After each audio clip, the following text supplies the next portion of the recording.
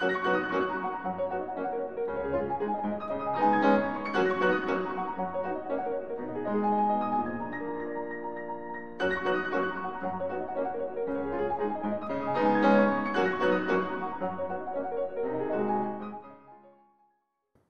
back. So we'll start with the clarification session. So to begin with, what I will do is I will talk about the upcoming lab in the afternoon, the second lab. After that, I will take some questions from you related to the lab, and after that we will do some questions that were uploaded on the Google survey, which all remote centers have uploaded a bunch of questions. I will pick up a few questions and answer them. So going with the lab,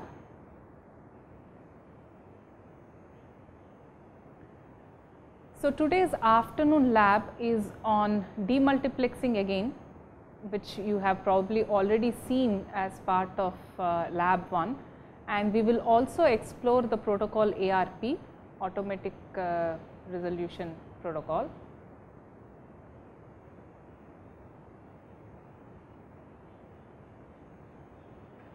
So the first exercise is kind of similar to the previous exercises, except that we will explore SSH protocol.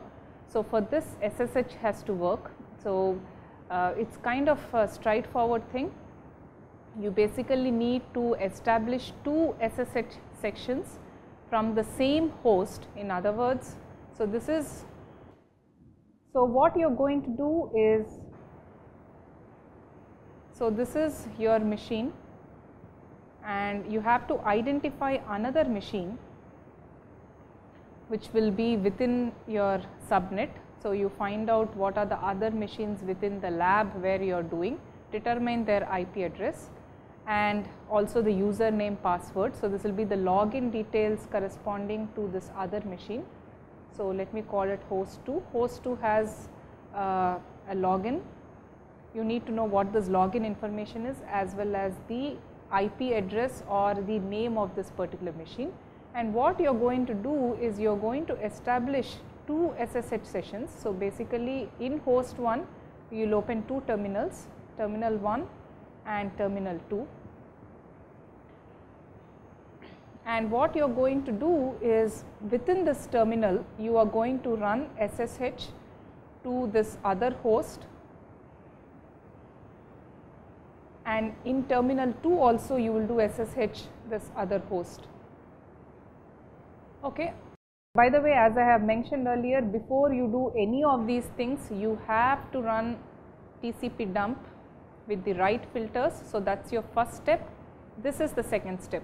The second step is to run this SSH in these 2 terminals, terminal 1 and terminal 2.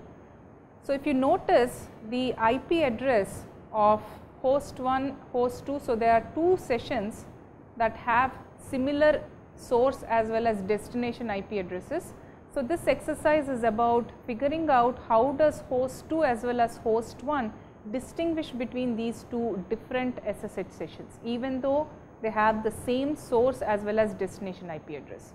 So that is with respect to the first exercise. So the next exercise is on the ARP protocol.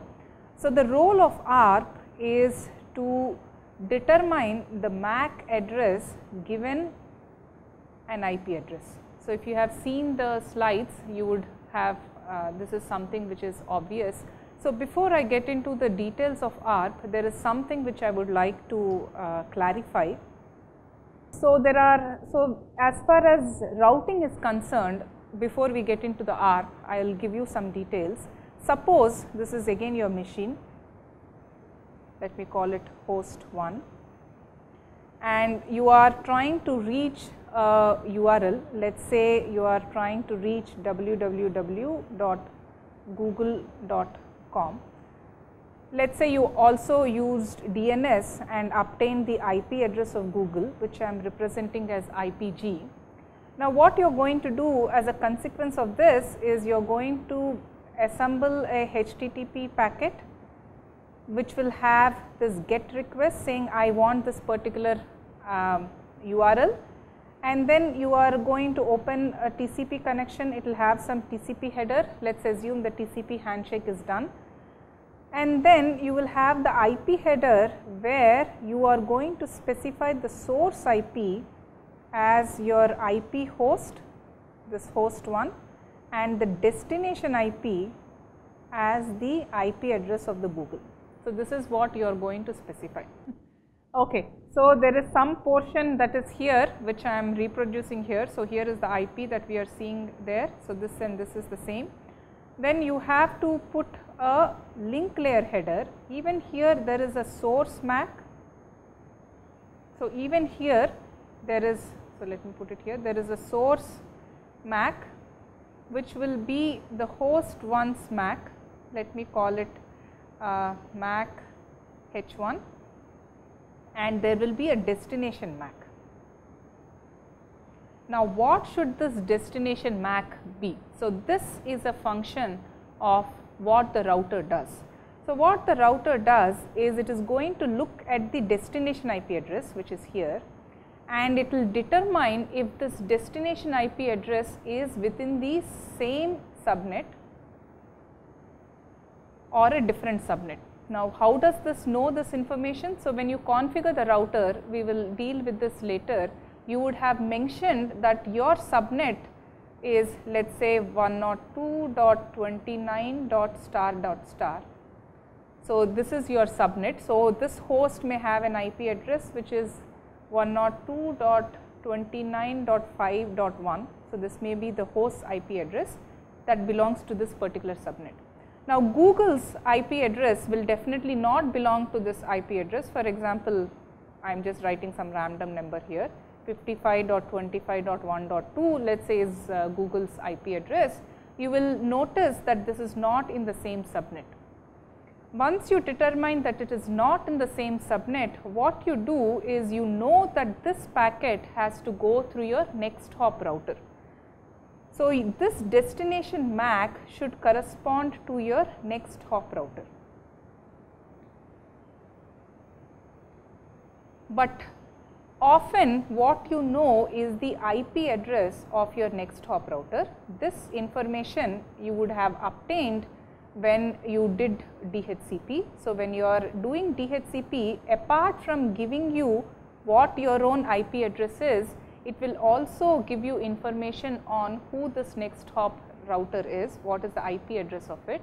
So, once you have this next hop IP address information, that is when the ARP protocol comes into play. You invoke the ARP to ask what is the MAC address corresponding to this IP address of the next hop router.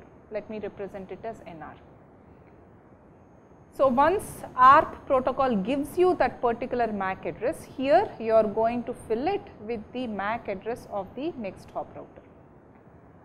So, this is where the host, the destination IP address did not belong to the same subnet, thereby you are using the MAC address of the next hop router.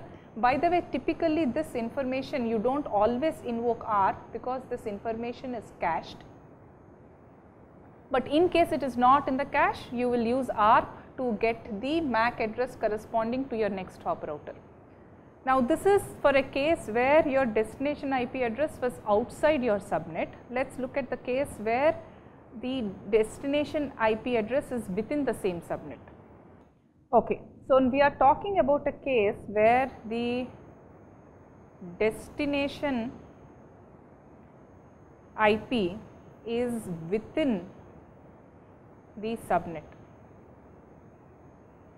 So, for example, you are this host 1 whose IP address is 102.29.5.1. Let us say there is another host within your subnet called host 2 whose IP address is 102.29.5.2, and in the terminal that you have, let us say you did ping 10.102.29.5.2. So, this is what you did. Now, as a consequence of this ping message basically works on ICMP. So, you will have an ICMP packet and then you will have an IP header where the source IP address will be IP corresponding to host 1, destination IP address will be IP corresponding to host 2. Then you add a link layer packet, this is the link layer packet, where again the source will be MAC corresponding to H1, which you will know. The destination has to be MAC corresponding to H2, but you do not know this information. So, again what you do, the router at the network level will again look at this destination IP address, which is 102.29.5.2, and it will determine that this is within the same subnet as 102.29.**.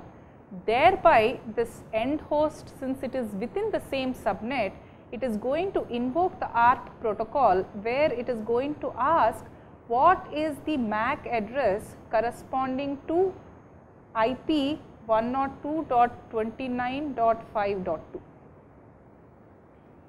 Okay. In return to this, once you invoke this ARP protocol, it is going to return the MAC address corresponding to H2. Once you obtain that MAC address, you will put it in here and send it out on the local area network, and because it is destined, it will reach the host 2 correctly. So, this is the forwarding mechanism behavior. So, as you can see, the role of ARP is basically to determine the MAC address provided you give a IP address. Okay. So, the exercise 2 is basically for you to more or less whatever I have said is what you are going to work out on. So, a few things to note here is that you will be doing 3 things. One is you will send a packet to a host within the subnet. So, these IP addresses, your workshop coordinator has to specify what are the IP addresses that fall within a subnet that are working, as well as you do not necessarily need a login information, because just ping will suffice. You have to ping these machines. So, check that he is giving you IP addresses which are reachable. You also need IP addresses of hosts that are outside the subnet. Again, your coordinator has to provide this information. Apart from this, your coordinator should also provide IP addresses of hosts within the same subnet that are non-existent. In other words, if you were to ping any of these machines, you will not get a reply based on ping. In this first case, within subnet, you would get a reply that are reachable, and in this non-existent host within the same subnet, you will not get a ping reply because they are unreachable. So, you have to figure out what ARP does in each of these cases. So, the behavior you see should correspond to what I have explained. In other words, that is the behavior, the returning MAC address should conform to the behavior that I have explained. So, that is with respect to exercise 2. Now, coming to exercise 3, exercise 3 is on gratuitous ARP.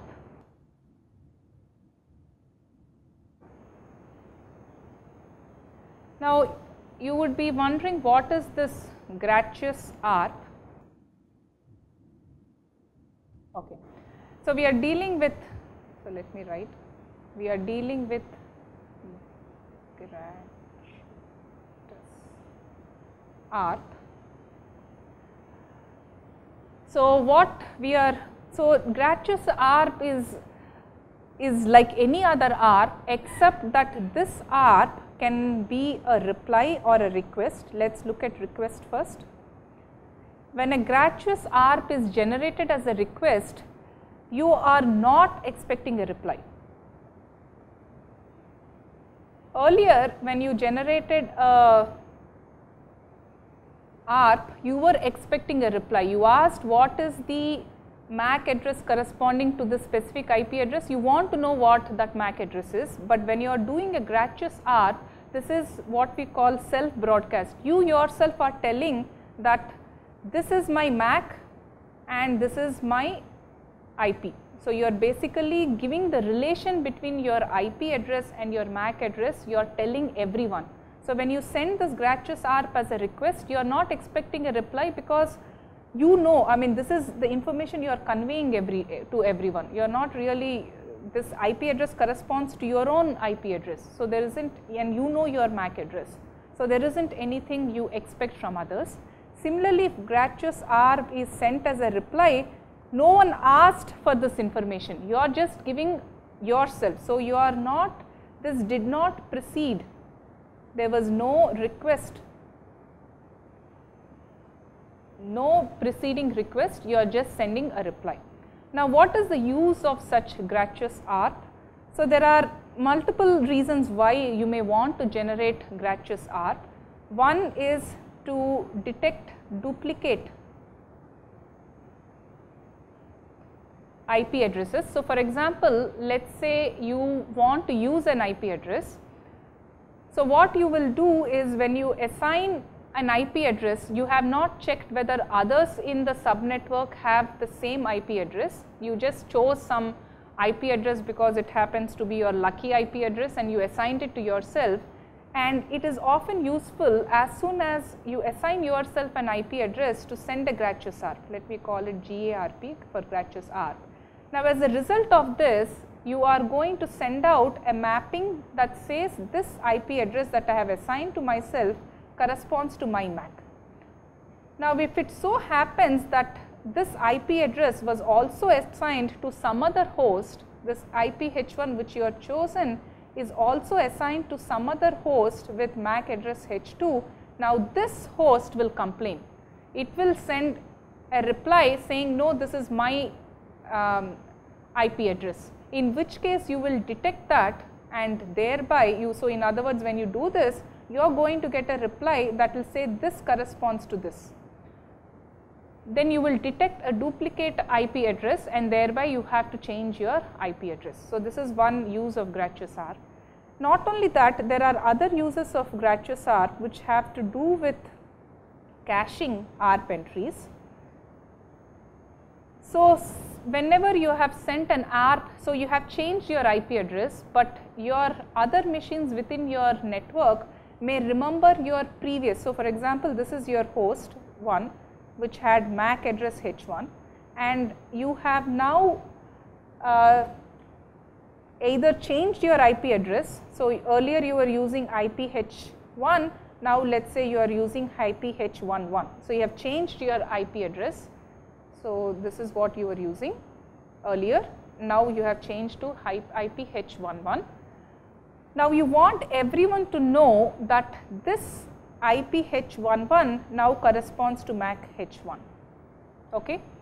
So, when you send this gratuitous ARP, they are going to make a note of this. So, it is like a broadcast that is telling everyone that, see, I have changed my IP address, so start using this. Similarly, if you were to retain the same IP address, but if you were to change your network card, even then you can advertise to everyone that this is my new information. So, this way you are telling everyone what your new information is. This is also useful in switches. I do not know whether you, I mean, this was covered as part of the course. There are these switches that are learning switches where they remember that if a packet came from on port 0 with some MAC address corresponding to H1, they know that any packet that is destined to this MAC H1 should be sent out in this direction. That is what switches remember.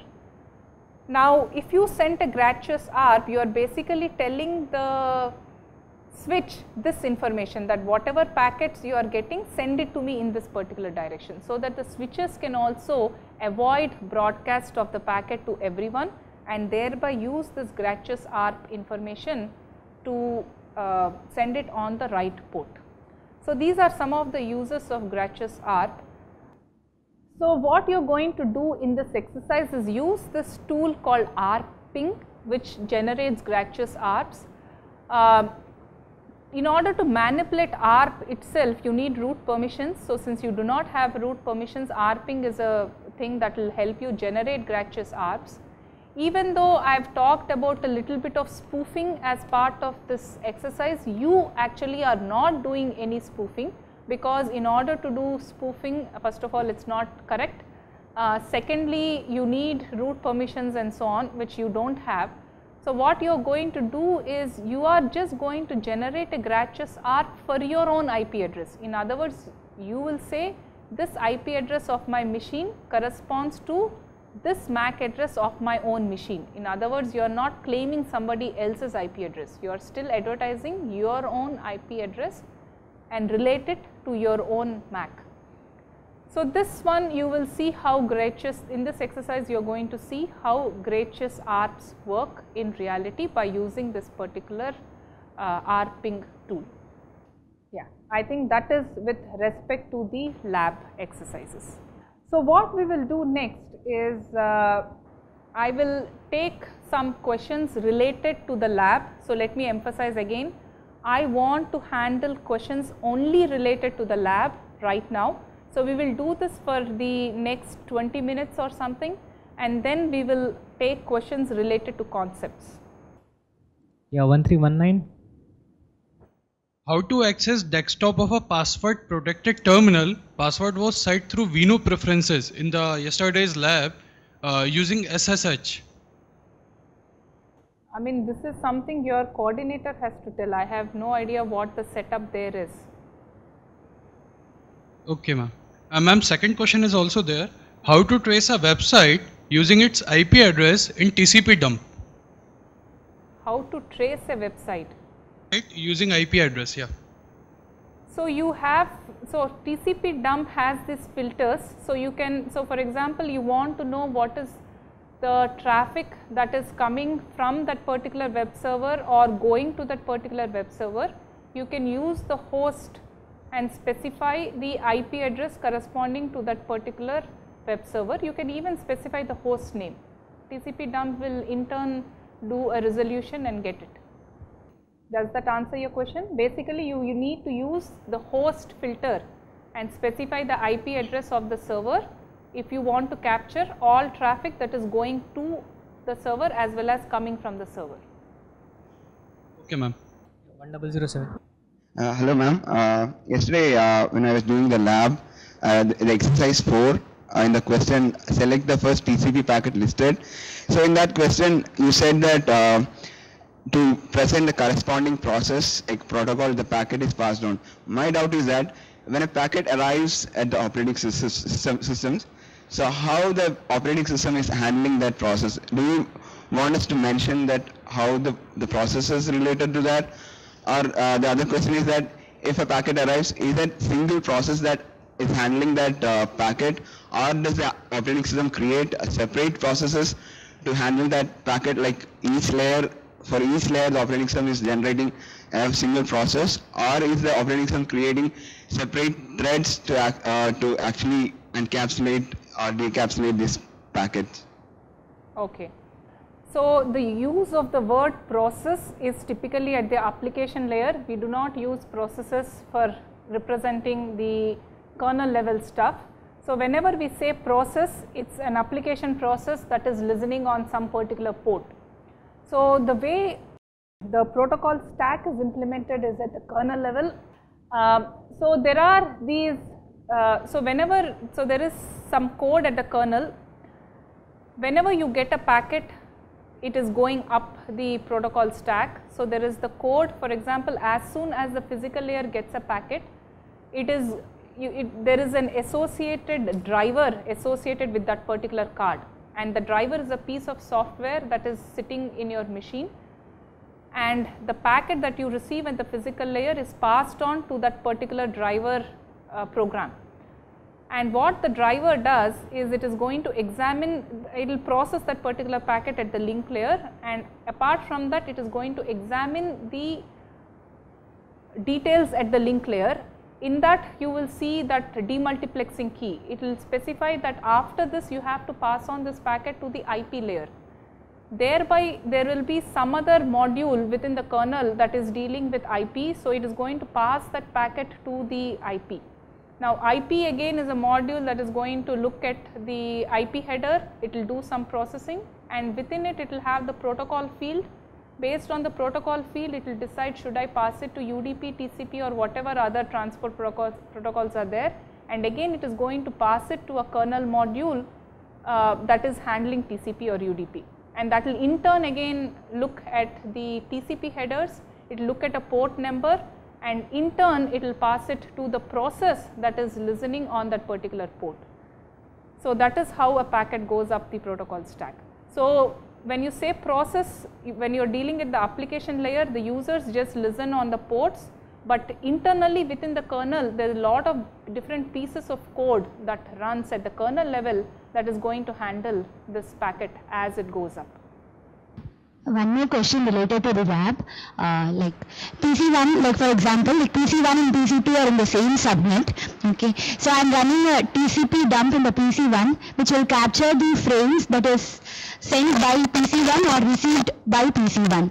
Okay. So can I use any other options of TCP dump or Wireshark or any other tool to capture the frame from PC1?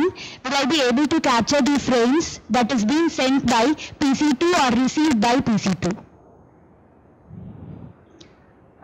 Like PC1 and PC2 are in the same subnet, they are able to ping successfully, they are able to communicate successfully. So can I use a tool from PC1 to capture the frames that is being sent by PC2 or that is going to be received by PC2? Okay, so actually the voice wasn't very clear, but let me answer it. I think this is probably what you are asking.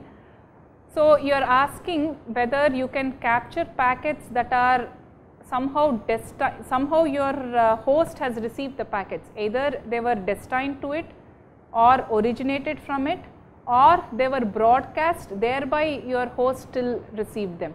If you generally want to capture packets that belong to other conversations within your LAN, in other words some other host H2 is communicating with some other host H3 and you as host 1 still want to capture some of these packets.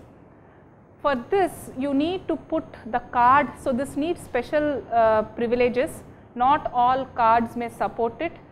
You need to put the card in what is called promiscuous mode, whereby it will capture all the packets and pass them up.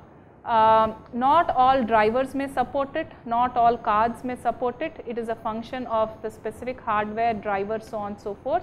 But there is a facility where you can put with root permissions a card in promiscuous mode, whereby it will capture whatever traffic, whether it is destined for it or not, that is going on in the subnet. I wouldn't say within the local area network, but I will put a clause there with the recent use of switches. Switches, especially when they work very effectively, where they learn, they are not going to broadcast the packets everywhere. They know very clearly in which port to send this packet on. With the use of switches, it is not so easy to trace what is happening in the LAN in some other portion, because the switches will not forward those packets towards you. Thank you, ma'am. Good afternoon, ma'am. Yes, my question is related to the Wireshark. So I just want to know what is the scope of the Wireshark. So yesterday you told it is being used for capturing and analyzing the network traffic data. So whether I can modify the data and write it back to the network traffic. And second part of the question is, what are the sniffer programs, how they work? And can you design an experiment for illustrating TCP/IP spoofing in the lab? Okay. So regarding the first question, I had already mentioned this. Wireshark is a very passive tool. All it does is copy packets both in the upward direction and the downward direction and store them. And for you to do, you cannot really take packets from it and re-inject it. For that you have to write your own program dealing with keep, peak, cap and so on. So you have to write a kernel module that is going to take the packets and do whatever it is you want with it. TCP dump, Wireshark are passive tools. All they do is copy the packets and write that information into a file for you to look at. So you cannot do anything other than that. Anything else you want to do, you have to do kernel programming to do what you want with the packets. Regarding your second question on whether you could demonstrate spoofing as part of a exercise. So for this, I mean so first of all, so this is a security thing. You need again, it depends upon lot of stuff. Unless you have full control over your LAN domain, web server, whatever it is, you could definitely design an experiment to demonstrate it.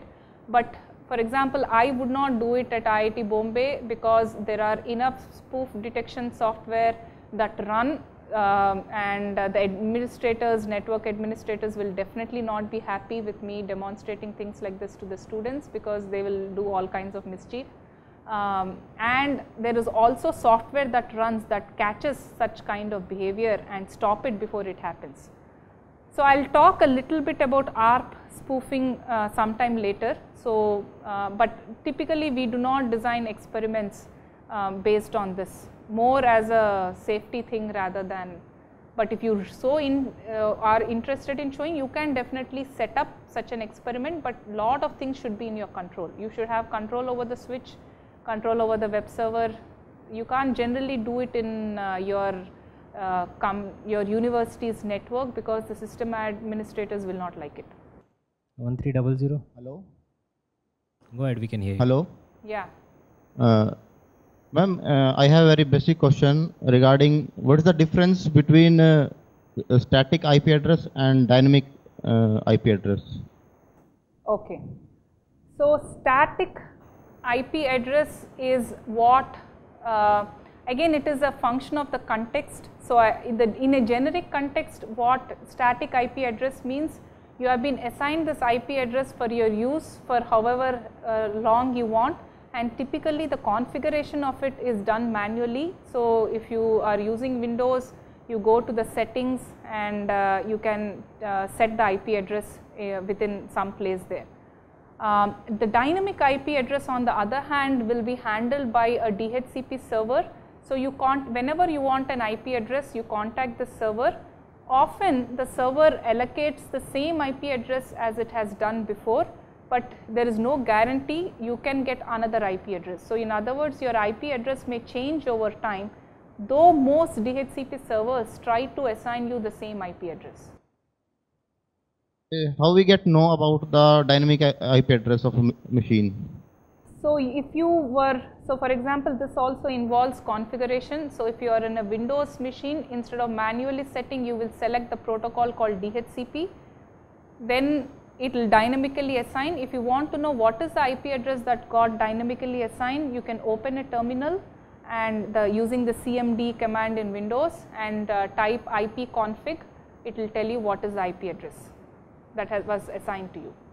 There is a demo of this as part of DHCP in the course content that I have uploaded. Thank you. Hello, good afternoon, ma'am. Yes. Yeah, I just wanted to ask you, in Windows, if you want to send a message to any other computer near you, those computers, those who are connected in LAN, so we use the messenger service and we use the command netsend. And what is the command used for sending instant messages on the nearby PCs connected in LAN in Ubuntu? So, there isn't any such, so Ubuntu, it doesn't have any such service that it provides as far as I know. I could be mistaken though. Yeah. Okay, fine, thank you. Hello. Yes. Go ahead. My question is, in YSAC there is a property TCP.len and data.len. What is the difference between them? TCP length and data length. Yes. Okay. So, TCP length will, I mean, I have to actually look at it specifically, but TCP length probably refers to the TCP payload, and the data length may refer to the entire packet. Unless I actually pull it up, I cannot answer offhand. If you look at the sizes, you should be able to make out, as in when you click on, like I mentioned, if you click on TCP header, it will point out what are all the fields corresponding to it. Based on the size, you should be able to figure this out. I mean, unless I look at the option, I cannot answer now. YSAC is also available in Windows? Yes, you can just download it on Windows. GIS. Yeah, this is Soham Singupta. A very good afternoon to Dr. Kameswari. I was to ask you certain questions, but prior to that, I would like to tell the participant who was asking the question just before me that this data.length.tcp.length that is not directly a part of Wireshark. Rather than that, that's a part of WinPCCap. That's a packet capture framework developed by Intel. So it's open source and you can explore on it. So data.length, I think it's the payload length that the TCP carries, maybe what the transport layer carries, and TCP.length is something which takes part of the TCP header plus the payload. Now my question comes. I have worked a lot on this ARP spoofing. So when I work for, let's say inside the intranet, I have made some my Wireshark to work on a promiscuous mode, so it can capture all these things. So given that some of my students, I made them sit with a terminal and make some internet working activity like checking their mail. And I captured the MAC address of the particular machine on which my student was sitting, and I was able to replicate the problem of ARP spoofing with some trick. So in a sequel to this experiment, I found that it's very easy to spoof the MAC address of a machine, or rather the hardware address of the machine.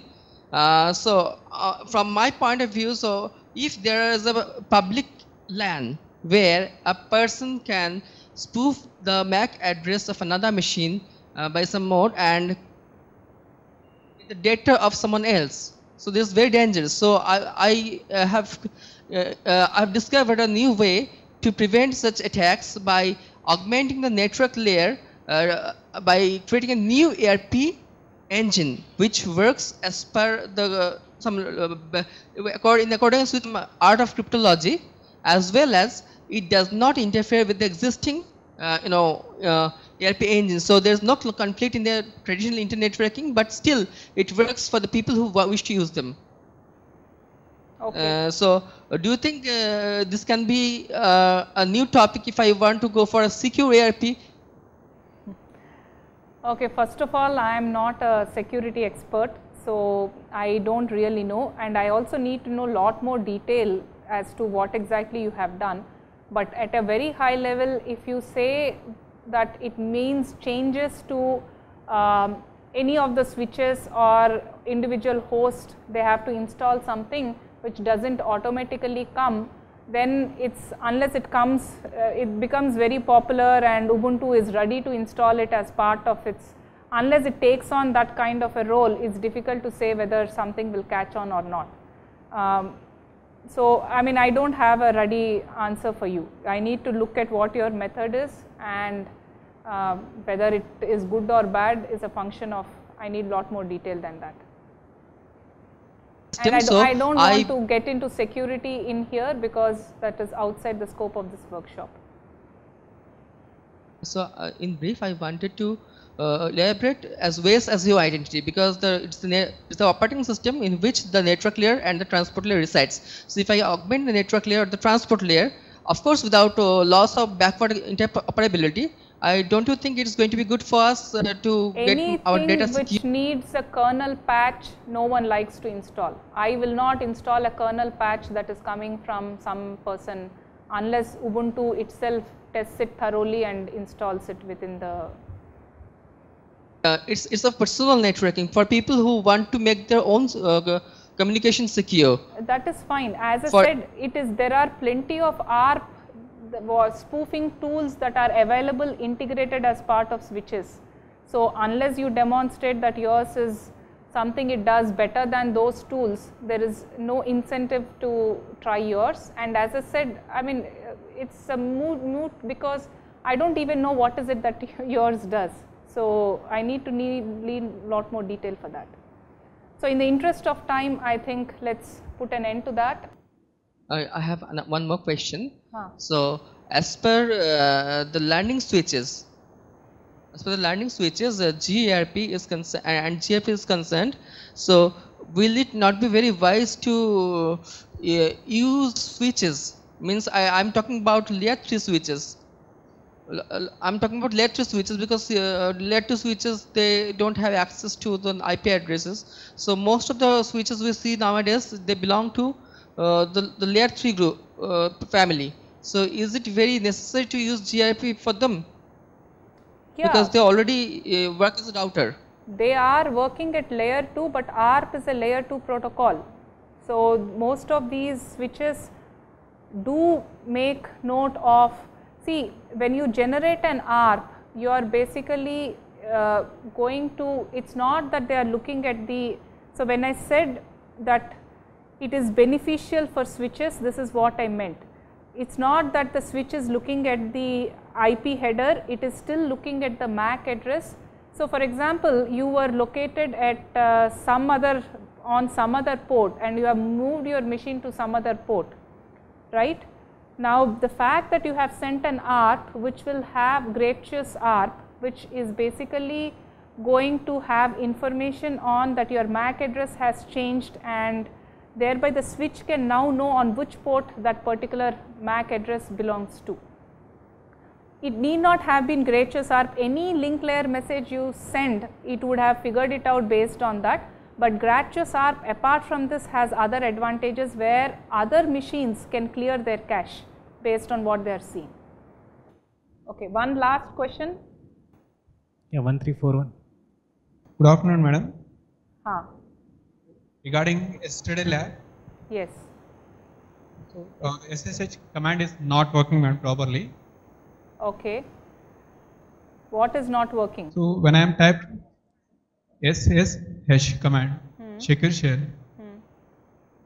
So when I am typing SSH followed by the IP address, it shows that the root, there is no route to host. Some other time the port number refuses to connect that particular system. So you typically use the syntax with this one.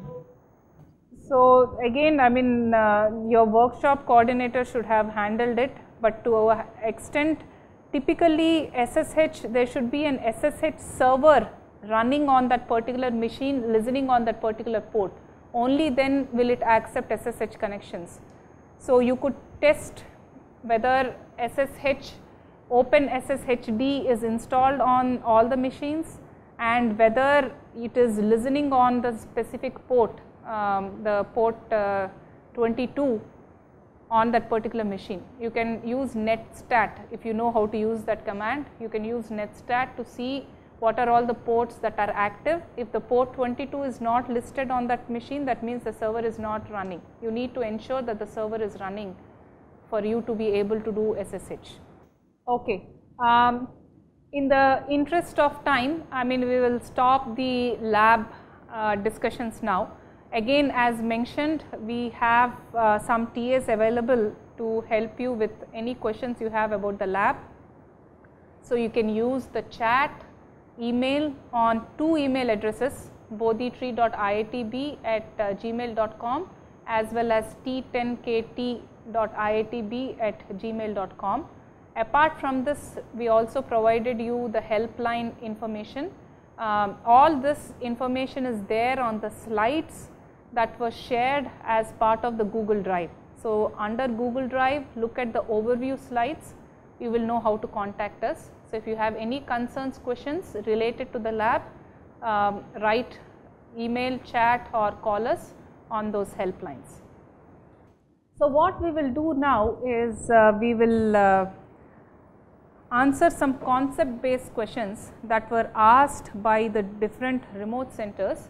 So I will tell what was the question that was asked, and I will also provide an answer to that particular question. So the first question, this was asked by remote center 1073. The question was how to calculate the efficiency of a protocol.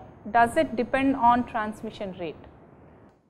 So for this, actually the answer is a function of what the protocol is and what exactly are you trying to measure about the protocol. So for example, if you have designed a media access control protocol, okay. So if you are dealing with MAC protocols, which is the media access control protocols, their goal is to ensure that the system throughput is pretty high. In other words, for example, you are providing them with a 10 Mbps link and there are 100 users that are going to use this link. The quality of the MAC protocol or the efficiency of the MAC protocol can be along different metrics. One is you could see how much of this 10 Mbps is being used. This is called system throughput. In other words, if out of 10 Mbps, counting all the packets that got transmitted independent of who they belong to, you see that I am able to get 9 Mbps, that is pretty good utilization of the link. So, but this is system throughput. Now, you could maintain very high system throughput by giving all the bandwidth to just one single user and starve all the other users, but that is not a good thing. Your system throughput may be very high, but the fairness across the users is not going to be good. So, another metric which is often used in here is fairness, where you will measure what are the throughputs that individual users are getting. So, if there are let us make it 10 for ease. If there are 10 users, you want each user to be getting 1 Mbps provided he or she has traffic to send. Okay? So, when you are designing MAC protocols, you will evaluate them based on this. But on the other hand, if you are dealing with routing protocols, by the way, within this the transmission speed has a role to play. But when you are designing routing protocol, what you may want to design is protocols that have less overhead. In other words, in order for you to determine the paths for each of the destination, how many messages were exchanged as part of the routing protocol. For example, in order to determine routes to all the nodes, if one protocol is taking 1000 packets, whereas other protocol is taking only 100 packets, the second protocol is better. Not only that, you may also want to quantify what the protocol convergence time is. In other words, to determine the routes, is it taking 10 seconds or is it taking 1 second? Again, based on that you will evaluate the protocol.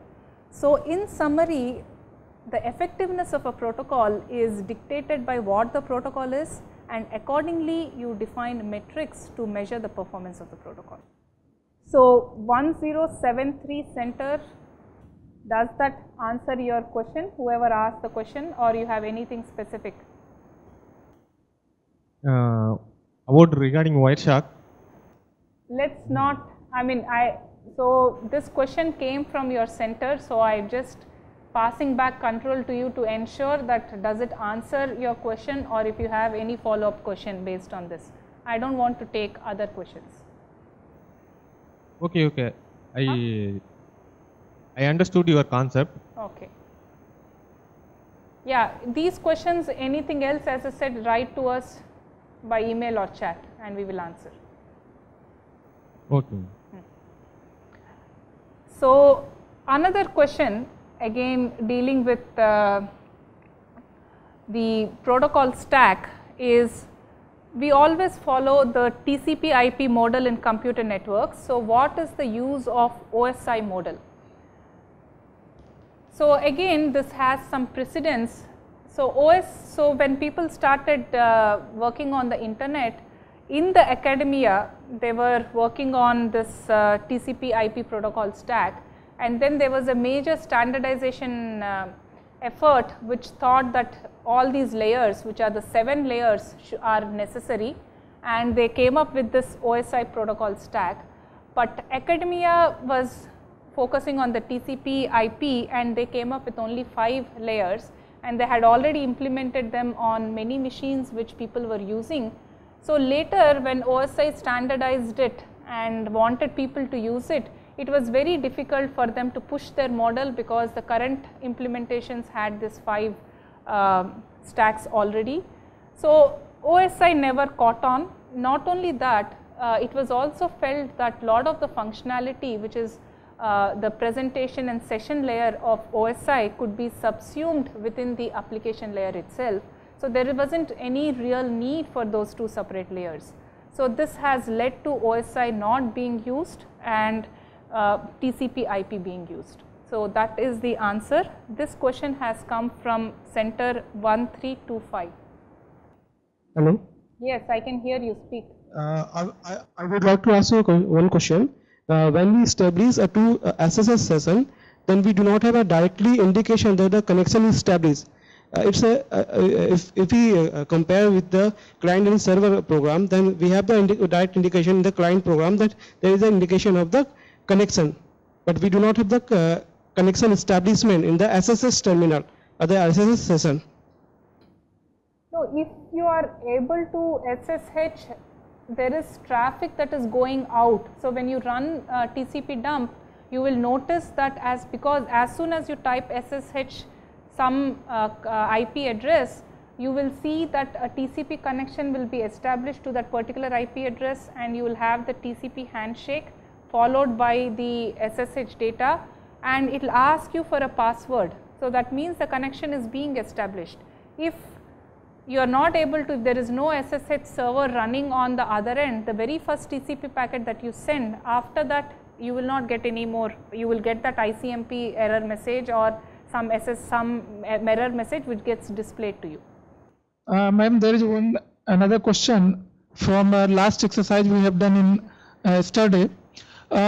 When we suppose we run the TCP dump and give a ping command to google.com, and we capture some packets, and with the help of that packets, how we came to know what is the MAC address of google.com or relevant IP of this Google? You cannot know.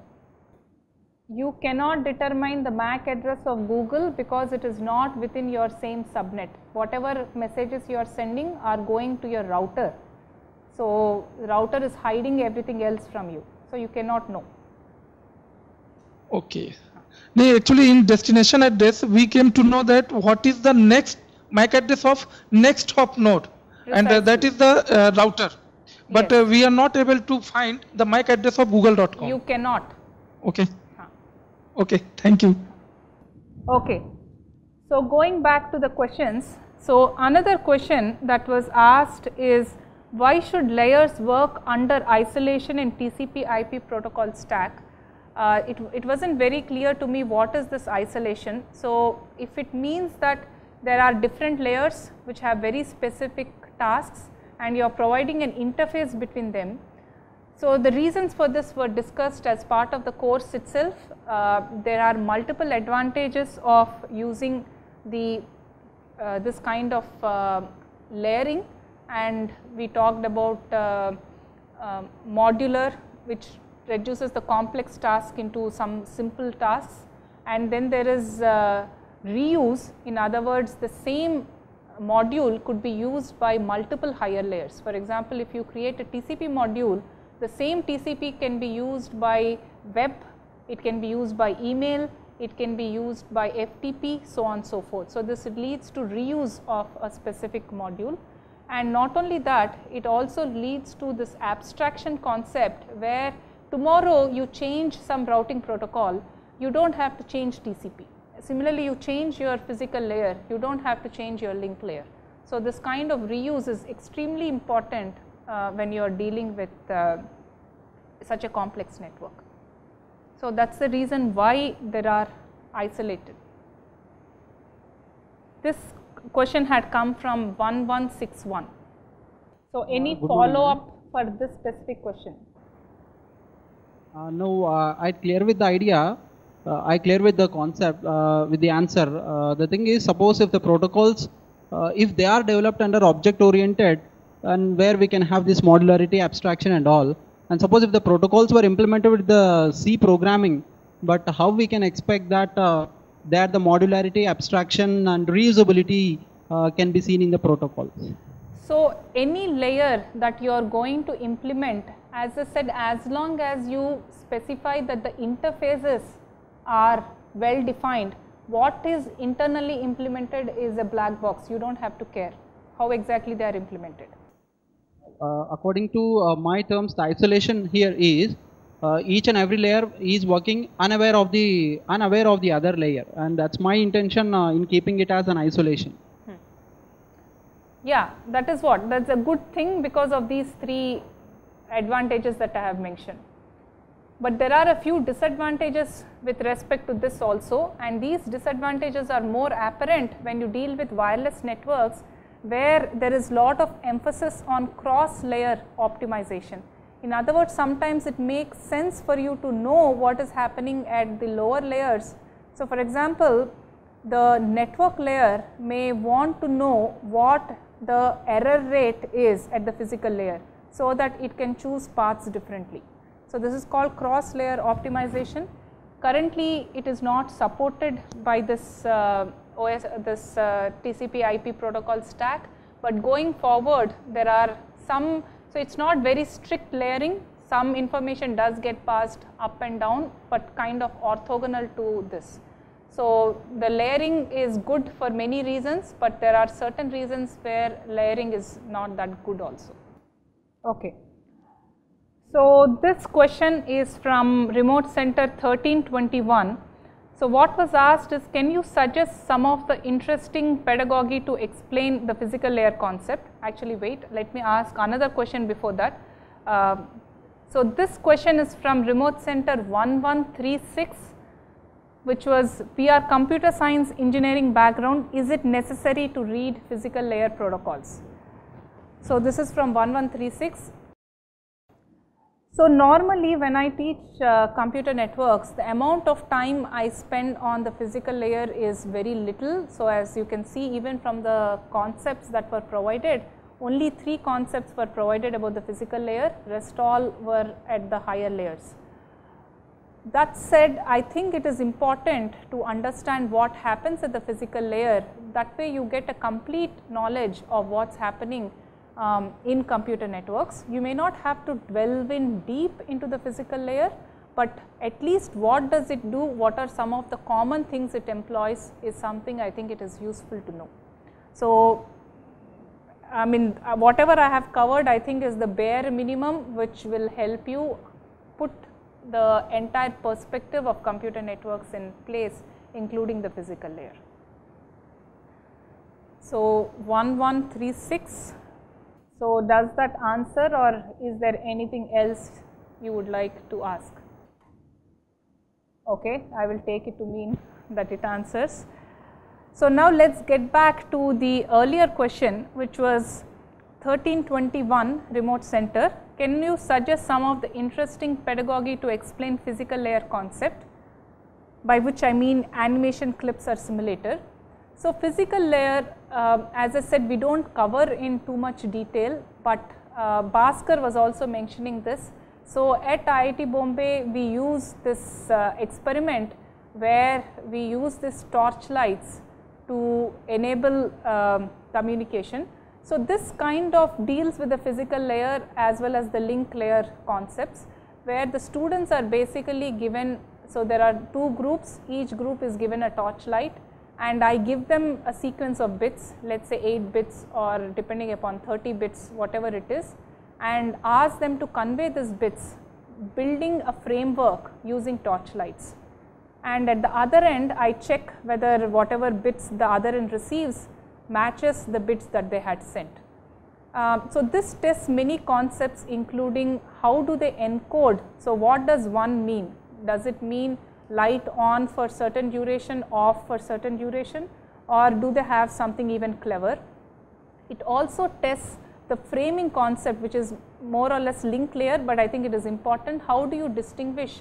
So, I may give random bits, sometimes I may give 8 bits, sometimes I give 30 bits. So, you have to divide up the bits and accordingly send. So, how do you know when is the start, when is the end of a particular frame? What if you did do something, but the other end interpreted 1 as a 0 and 0 as a 1, in which case what kind of error recovery would you do? So, all these aspects are covered as part of this particular design, and they also tend to appreciate how communication actually works, whereby they design all the necessary framework to enable this communication. So, that is an example of a pedagogical thing that we employ. Other than that, unless you get into a lot of detail, so there is a lot of modulation, there is simulators for it, animations for it, but I don't get into that level of detail for an undergrad computer science. Electrical maybe you can get into, but for computer science we don't get into that level of detail. Yeah, can you transfer it to 1321? Any questions from the center? Okay, ma'am. Actually, we have a doubt in simulator-oriented teaching. Okay, which simulator you prefer to teach network delay and network delay-oriented configuration? By which simulator we can represent the concept behind network delay? I mean, NS2 will, you can show some of these things via network simulator 2, which in fact there is an exercise on NS2 which does capture some of these things. So wait till the exercise. Actually, there is any simulator is available like Cisco Packet Tracer, it's a more graphical user interface simulator in open source. So when you, I don't understand what you mean, simulator or emulator or actual implementation, the TCP dump type of thing. It's not clear to me what you are asking. Packet tracer is something like TCP dump kind of a thing, or it could be a tool that is, traceroute is a tool that will tell you what is the path being taken by a packet. So it's not clear to me what exactly you want. We have worked with the Cisco Packet Tracer. It is more user friendly for us. We can able to develop or set a network with Packet Tracer. We are familiar with that, but Cisco Packet Tracer is not open source. Is there any open source simulator or emulator, whatever it may be? Is there anyone? Is there any tool available for doing that kind of job? So you tell me what your intended goal is. I don't know what Cisco Packet Tracer does because I have never used it. So you tell that this is what I want to achieve, and then I can tell whether there is any open source tool for it. Actually, in Packet Tracer, we can set a network, we can develop a unique network, and we can do subnetting, we can assign IP address for different systems, we can do routing also with graphically. So this is all, you create the topology and so this is all being done on the same machine. There is no implementation component to it, right? Yeah, actually we have I mean Mac OS command also. By that we can set a network in Packet Tracer. That is what, that network is residing on a single machine. It's just a simulated network. Is that right? Yeah, okay. Like that, is it possible to do with any open source one? Yeah, NS3 also, NS2 is there, NS3 is a recent one, NS3 is open source. You can create topologies. I think NS3 supports some graphical user interface also, but it may not be as sophisticated as your Cisco thing, but NS3 is something you can check out. Which platform you prefer for NS3? Platform, you mean Windows or Linux or what? Operating system. NS3 I think works on both, so you can use it on either. In Windows also possible to install yes, NS3? Yes. Okay, thank you. Okay. This question is from Center 1309. So what was asked is, during communication between two systems present at two different locations, how does one measure the drifting of clocks for synchronization purpose? So the answer for this is, you do not necessarily have to measure drifting of clocks, because measuring drift is not an easy task. What is often done is you resynchronize the clocks periodically. So basically you send a synchronizing bit pattern, which could be alternating ones and zeros periodically, so that based on that you are resynchronizing the receiver with the sender. That way your drift again gets back to 0, and from that point on you will again start using, again after some time you resynchronize yourself with the sender by sending the synchronization bits. which typically are a sequence of ones and zeros. So if you see many of the link layer headers, the first few bits are the synchronization bits. Okay, this is the last question for today. So this question is from 1224, where asked was, does interframe space matter with the size of the frame? Is there any relation between the interframe size, interframe space and frame size? Then what is it or how? So that was the question that was asked. So this interframe spacing is a concept that is part of many link level technologies. So let's focus on Ethernet. So Ethernet requires that one maintain interframe space of 96 bit durations.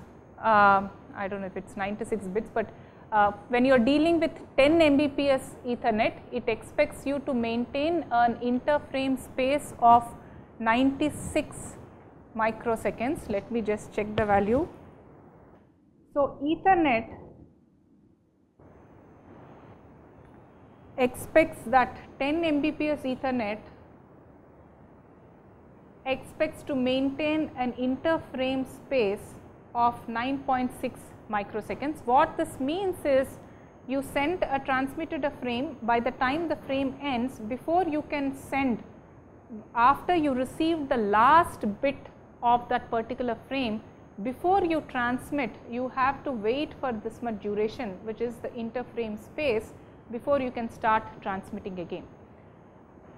The reason why the space is there is, for example, you are a transmitter and you have transmitted. So this is where you have transmitted the last bit, and supposedly there is another host that is starting to send data for you, and if you did not maintain this interframe space, let's say that started transmitting before this interframe space somewhere here, then you have just now finished transmission, you need to switch to reception. So there is a different circuitry that is used for reception, and to switch from transmission mode to reception mode is going to take some time for the circuit to ramp up, ramp down, so on and so forth.